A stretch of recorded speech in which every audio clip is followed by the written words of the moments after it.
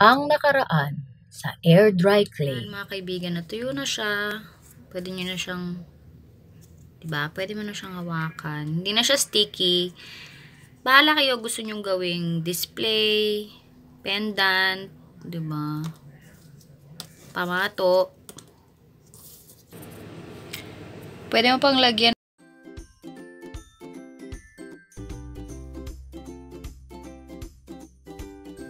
Like and subscribe! Hello mga tao ng internet! Para sa second episode ng ating air dry clay tutorial, matututo tayo kung paano gumawa ng mga halaman. Alam naman natin na kaakibat ng pagtanda ay ang pagkahumaling sa mga halaman, kaya naisip ko na dapat lang ituro ko sa inyo para sa second episode ang mga air dry clay models na halaman. Narito yung mga ito. Tada!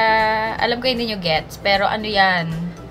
Mga cactus yan, mga succulent and all that jazz. Ng pagtanda ay ang pagkahumaling sa mga halaman. Kaya ito na ang mga step 1, yung mga nahihilig na sa halaman dyan. Dito, madalas yung mga una yung mga succulents, yung mga mukhang cactus and all that. Para sa ating second episode, matututo tayo kung paano nga ba gumawa ng mga miniature na mga halaman. Exciting! Una, pipili muna tayo ng kulay ng paso. So, the possibilities are endless. Pipili ako ng blue. Gusto ko blue para sa paso. Una, pipiliin natin kung ano yung kulay ng paso na gusto natin.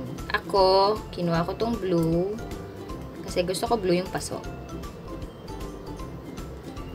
I-roll muna natin siya. Okay. Una, gawa muna tayo ng bilog. Okay.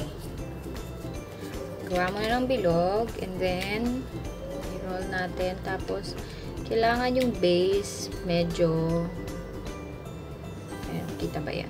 Kailangan yung base medyo maliit.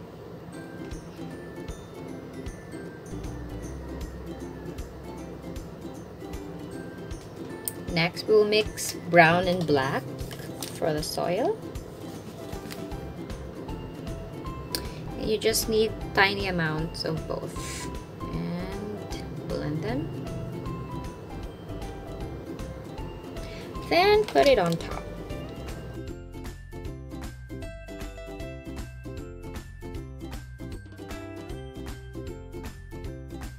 And then para sa mga yung halaman part, ito meron akong mga 3 shades ng green. Mukha silang magkakakulay pero siguro gagamitin ko tong dalawang ito.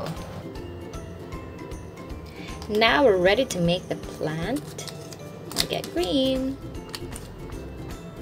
First step, syempre, i-roll muna natin para maging smooth. Okay? Roll. And then this will be the main body ng ating magiging cactus or succulent. Basta. Okay, tabingi. Now, we're ready to make the branches. So, kukuha lang tayo ng mas konti dun sa nauna. And then, let's just make parang cylinders. Oopsie! Ayan. Mukha siyang pipino, Next, just cut it. Hatiin natin siya. Using something sharp, parang sharp edge, kahit paper or card. Oops.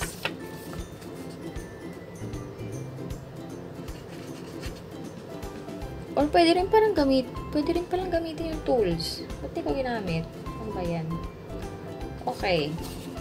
Dahil next level na nga yung ating mga tutorial, kailangan gumagamit na tayo ng mga tools. Okay. Ito, pwede tong may bolo. Ito, hindi ko gets. Ano ba to? Mukha siyang hockey stick. Tapos ito, parang, ba't may pabutas? Parang siyang yung binuksan na bamboo. Tapos dun ka magsasaing. Oh. Magagamit din natin to kasi next level na eh. Tapos meron pa bilog. Para pang smooth ng, siguro pang smoothen ng edges. Okay. Next, i-attach na natin siya. And then, kailangan medyo naka-curve siya pataas. Okay. Laban. Laban, cactus. Laban.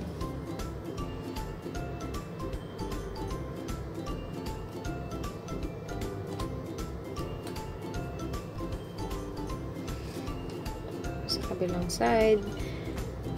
Mas cute siya pag hindi sila pantay. Yung isa medyo mas mataas. Yung isa nasa baba. Kaya mo yan, cactus. Huwag ka sumuko. Alright.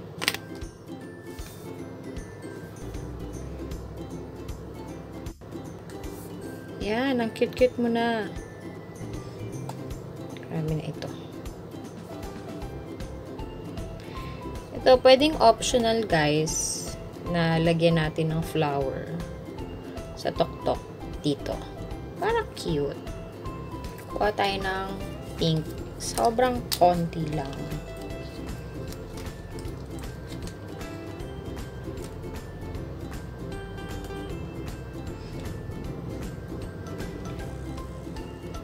Nabilog lang.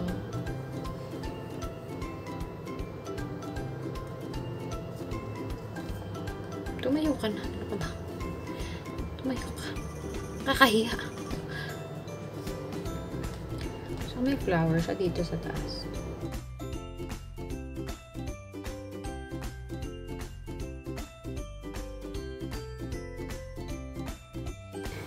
Medyo nakikita nyo naman mga kaibigan, nagkakaproblema tayo sa kanyang braso. Medyo nangihina siya. Kailangan lang natin siyang i-form. Kaya mo yan, girl. Kaya mo yan. Kaya mo yan. Tumayo ka. Kaya maayos nakakahiya mga bisita dito. Ayan. Pwede na to guys.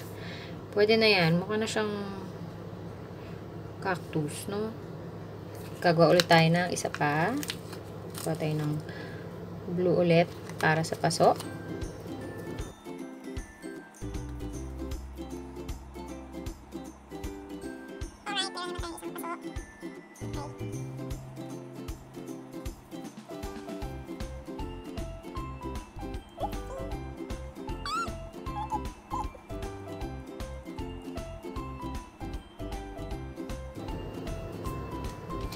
Then, if you want, we can use two different shades ng green. Ito yung medyo dark. And then, yung medyo lighter na shade. Para maganda. Diba? Ipa-gradient effect.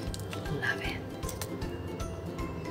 Sa cactus naman, sa halaman naman na to, mas madali. Gagawa lang tayo ng parang cylinders. Tapos, itatanim natin sila doon. Isa-isa. Hey! So, kahit na mas.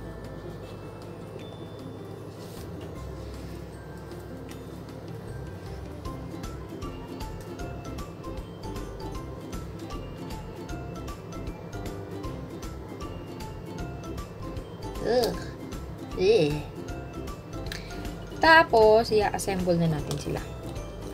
Ready?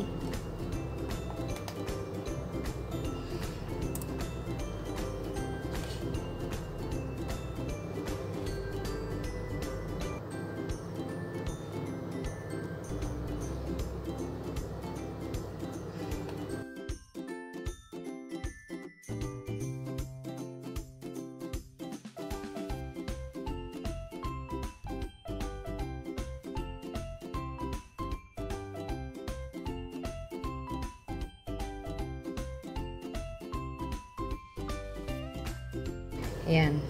Halaman ka ba o corals? Medyo mukha siyang corals.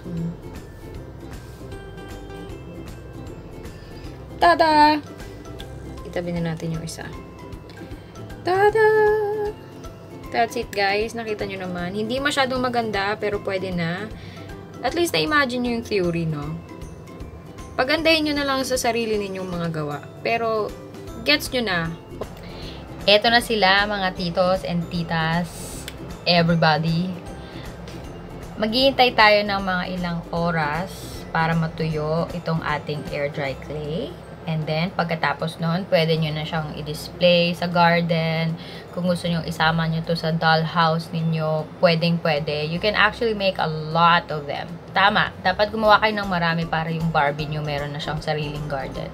Okay? Pero alam ko yung mga next level na ng mga tito-tita dyan, mga plantito, plantita. Iba na. Hindi na ganito yung mga pinapatubo nila. Hindi man po masyadong maganda, pwede na. At least, alam niyo po paano gawin. That's it, mga titos and titas of the internet. Sana po na-inspire ko kayo sa aking DIY. Sana po may natutunan kayo sa ating air dry clay tutorial for today. Do like, comment, subscribe, keme for fun. And I'll see you in the next episode. Bye!